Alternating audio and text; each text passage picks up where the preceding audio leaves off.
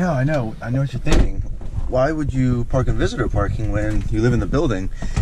Well, when I got back at like 1 a.m. last night, every single space in my building was somehow taken. And the weird thing is, I wasn't here, Chelsea wasn't here, and both electric vehicles, the Volt and the other Tesla, were both in the electric car charging, which means that there were 4 less spots than people have paid for, which is really odd.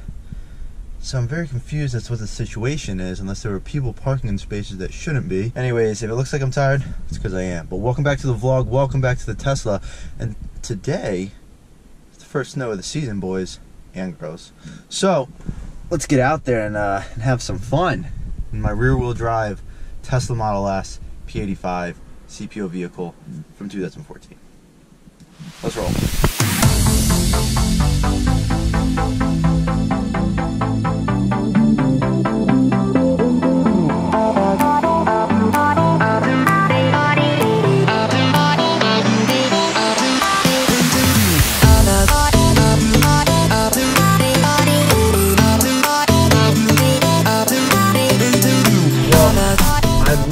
And it was more of just like, or I guess it wasn't more of, so when I woke up this morning, I looked out the window and it was kind of raining, roads were wet, not much happening. Then I obviously get ready and I'm about to leave and I look outside and, you know, it's starting to flurry a little bit. Then we pull out of the garage and, well, I'll tell you what, we got a snowstorm here, guys. First snow of the season. And well, at first I figured it's been sort of warm outside, it hasn't been too cold lately, it's not going to be terrible. But as I'm driving, these roads are actually starting to get covered, surprisingly enough. I feel like it usually just ends up being nothing because that's what it always is in this area, but I mean, it's definitely sticking to the grass, the sidewalks, the mulch. It almost looks like it's sticking to the road more than the grass at this point.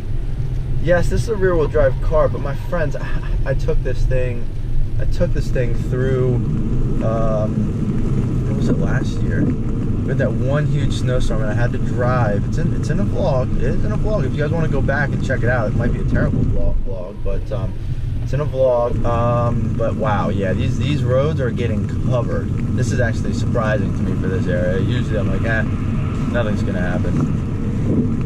Well, hopefully we make it in okay.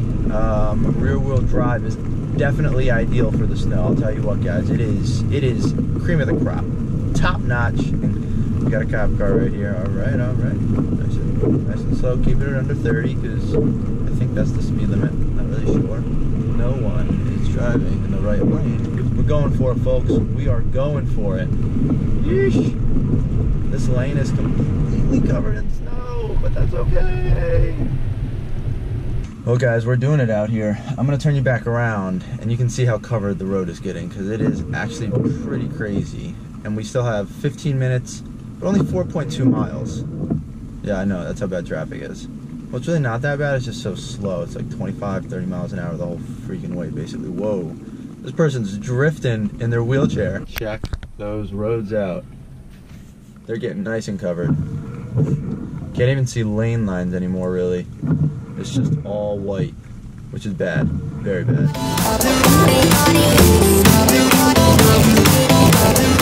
It's really coming down out here. I don't know how well you can see the big flakes of snow on the GoPro, but oh man, oh man, oh man.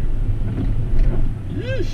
And cars here, there's a lane shift and everybody just goes straight. You're actually supposed to go this way, people. That's how you get into accidents. Just saying.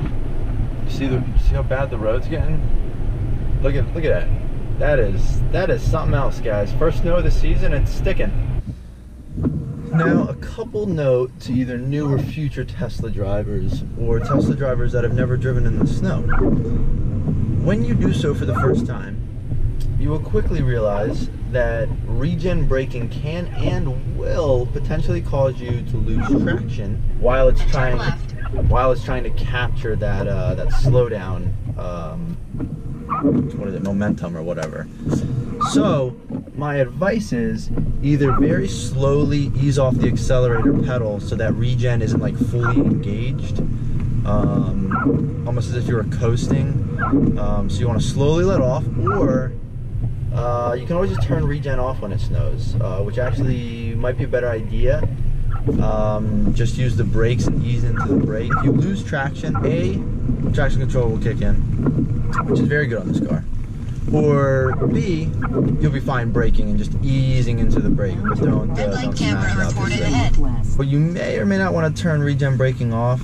Right now I have it on. The roads are definitely starting to get a little loose out there, but we're almost there. We're almost there. 2.2 miles left. 2.2 miles. But first snow of the season, you know what that means? We gotta find somewhere to do donuts in this car.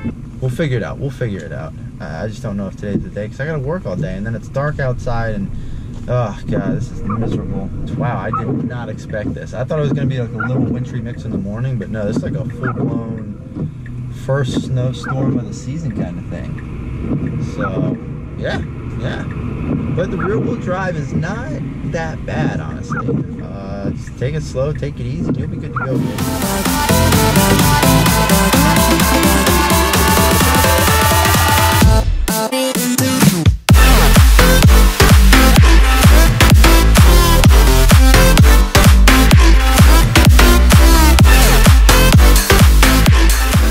Alright guys, it's officially dicey out here. My tires are spinning, traction control is kicking in. Yeah, these roads are actually getting pretty bad. It's a good thing I'm 0.7 miles from my office, and it's fairly flat until I get there. And my office is in a garage underground. So, worst case scenario is I can always leave my car here in Metro home if the roads don't get better. But I would imagine they would get better, because I was going to stop at Starbucks, but I think I should just get into work. I wanted a nice Frappuccino. See, I'm a big Frappuccino guy, and even if it's snowing, gotta have my Frappuccino. They're just delicious. But yeah, I just don't want to deal with drivers anymore. It's crazy how bad these roads got pretty quickly. I did not think it would stick like this. It never sticks around here. It never sticks. Why is it sticking? I mean, it's definitely, roads are getting covered, folks. Ooh, little sideways rotation. All right. Now turn right. Oh, guys, we made it. We're good. We're good. Woo! Alright, we're good, guys. We made it to the garage. We are safe and sound, but now I'm stuck at work. And here we have the electric car parking. Alright, well, obviously, because there's a snowstorm out there, the key is you gotta be fully charged so you're always ready to go. So,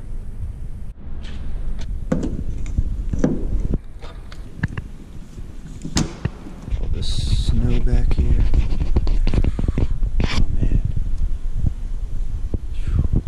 What a beautiful car, though.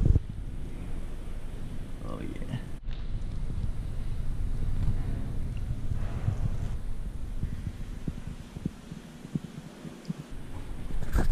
We're out here making it work, guys. So we made it here safely. Time for work, though. Well, guys, I'll tell you what. The snow really stuck, because there's still slush and snow and whatnot covering the roads. But my rear-wheel drive Tesla did fantastic this morning. No, well, I wouldn't say no issues getting in. Obviously, it's slippery, and the car is super fast with immediate full access to torque. So you just have to be careful. I think that's the biggest takeaway here. But the one thing is when you're driving in the snow with a Tesla, you got to be careful with the acceleration. Don't turn your traction control off, unless you're trying to have fun. I mean, by all means. But traction control definitely helps. And in addition to that, be careful with the regen braking, because the regen braking can definitely lead to loss of traction, and that's something to definitely consider. So just be aware. I think the biggest thing is just drive what you're comfortable driving in. If you're not comfortable driving in the snow, a Tesla's obviously not going to help, especially not a rear-wheel drive only model.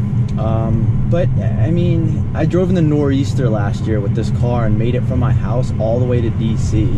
So, you know, it's possible. You just gotta take your time, go slow, you know, respect the fact that this car has instant torque all the time. So there is no chill mode. I thought there was a chill mode, but there's no chill mode. Honestly, the chill mode might help in this situation, because if you try to push the pedal too hard, it's physically just gonna limit the torque. So I don't know why they don't put a chill mode even on the P85. It'd be kind of nice for snow, I guess. mean, I probably wouldn't use it, but... Well, I think the biggest takeaway of me risking my life out here this morning in the treacherous first snow of the season is that you just have to, you know, be careful with the regenerative braking, as you could lose traction. So potentially, you know, turn it off. And two, just go easy on the gas, because this thing has instant torque. And I'll tell you what, that instant torque really hits, and you really notice it when you're driving in the snow. So both of those things, those are the two biggest takeaways when driving in the snow in a rear wheel drive Tesla P85. Tire pressure low, check front right tire pressure. Yeah, classic. 37 degrees outside, that'll happen. 40 PSI, also 40 PSI on the left front tire, but that one didn't come on. I don't know what actually causes it, but whatever. I guess I'll have to put some air in that, and we'll go from there. So I will say one more thing. Major benefit of the snow is that schools are canceled, jobs are closed, and there's barely any traffic on the way home. So let's go. As long as you can get out and get home before and after the snow, you're good to go, people. I also really hate how dark it gets so early now. It's 5:08. It's pretty much pitch black outside. Granted, it's also a little cloudy because of like the rain / snow today, but either way, I hate that. You leave in the morning and it's barely light outside. You get home and it's barely light outside. It's basically dark when you leave, dark when you get home, and it's only going to get worse from here.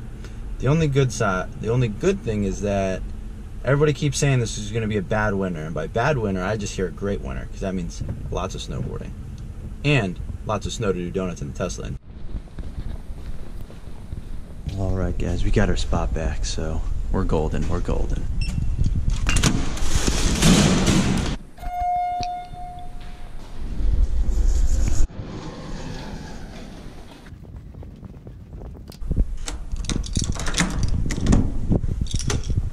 Home sweet home.